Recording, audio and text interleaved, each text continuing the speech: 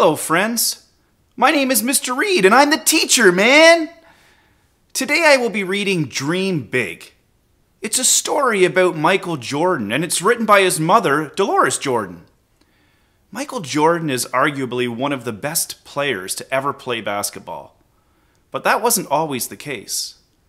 When Michael was young, he had big dreams of one day playing for his country in the Olympics. It's not enough, though, to just dream big. You have to work big, too. Let's explore what that means together. I hope you enjoy today's reading. Dream Big by Dolores Jordan.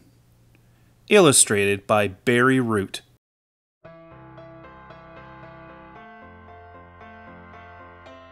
Schoolwork always came first, but whenever he could, Michael played, dreamed, and lived basketball. Michael took his basketball everywhere. Every day when he got off the school bus, he would dribble his basketball home.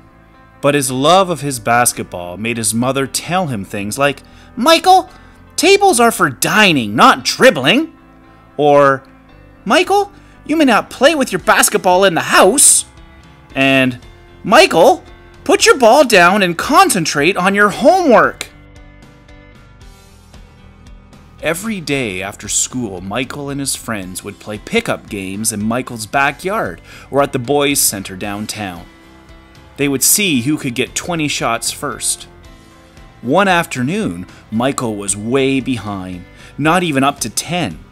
Michael's best friends, Reggie and David, were near 20 points each. "Michael, you better catch up," David said. "Are you dreaming again?"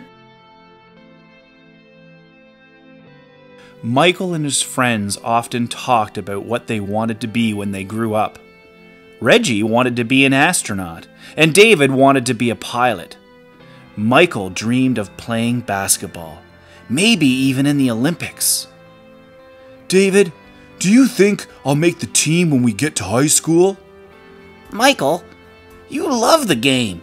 The more you play, the better you'll be," David said. "It's like Coach tells us. You just need to work hard and keep practicing." Michael was thinking about what David had said when he and the boys went over to his house to take some practice shots before dinner. "Not so fast, boys. There will be no basketball until your homework is done. Every last page," Mrs. Jordan called. "Mom," Michael said, "that's final. Now scoot."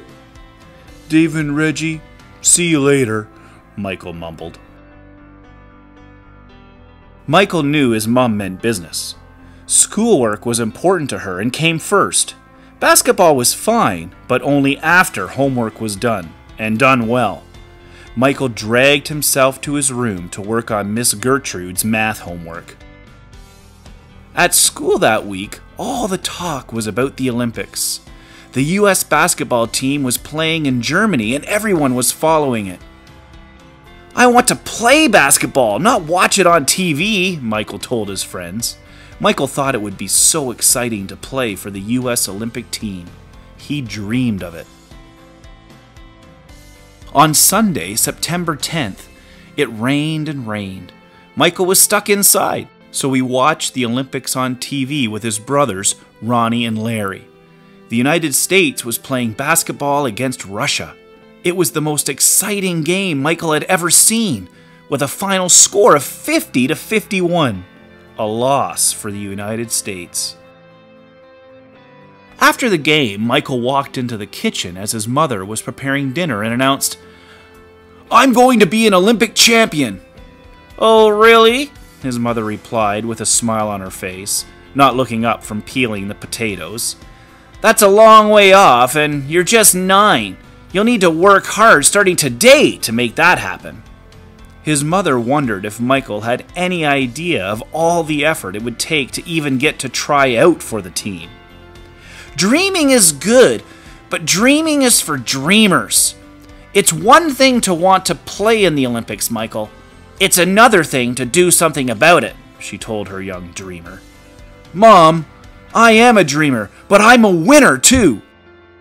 "You better get busy then. You'll be old enough to try out before you know it. Coach Herring, can I talk to you? Coach had always given Michael a high five in the hallways, but still it had taken Michael weeks to get up the nerve to speak to him. I really want to play on the U.S. Olympic team. What can I do to get there? To start, you'll need to try out for the middle school team. It's a lot of pressure and will take a lot of work, but nothing like the pressure in the Olympics. Can you handle it? I mean, deep down, can you handle it, and do you really want it? I promise to work my hardest and make it happen, Michael answered. Michael was ready to play for his country in the Olympics and would do whatever he needed to do to get there. Well, son, with hard work, anything is possible. Make sure you keep that promise to yourself. The next day, Michael's big brother Larry was off to Laney High School for a scrimmage. I can't promise you any playing time, but why don't you come and sit on the bench and watch? Maybe you'll pick up some pointers and learn some new plays, his brother said. Michael noticed that he was now up to Larry's shoulder. He had grown, and so had his dream. It was time to do something about it. Larry's team was leading by 6 points when Michael was called in.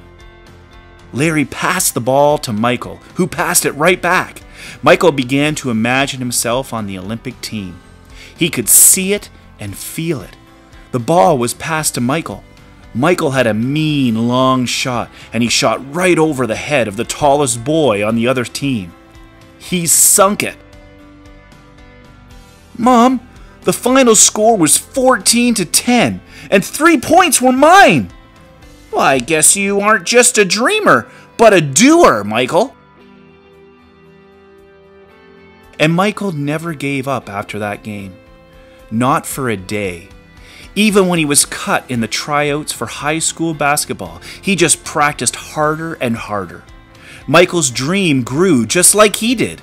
In the 1984 Olympic Games in Los Angeles, Michael Jordan became an Olympian for the U.S. basketball team and won his first gold medal.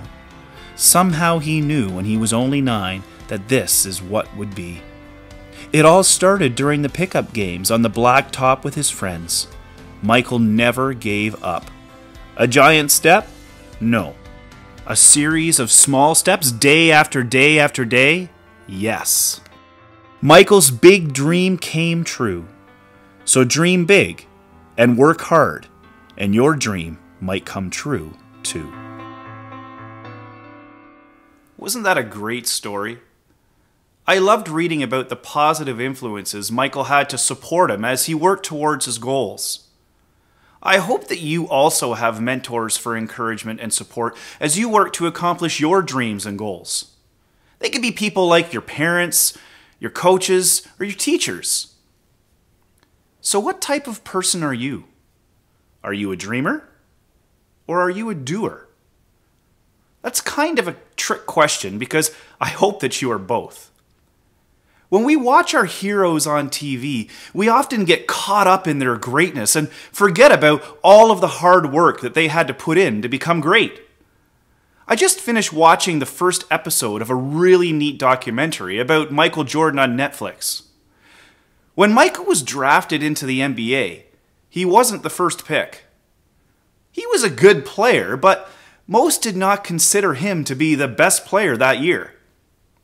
Michael was determined, however, to be the greatest player that ever lived. But more importantly, he had the work ethic to go with it. Do you want to get better at something? I promise that you can get better at anything, and I mean anything. But it will take a lot of work. Can you handle it? I mean, deep down, can you handle it? And do you really want it? I hope you enjoyed today's story, and I hope you'll join me again next time.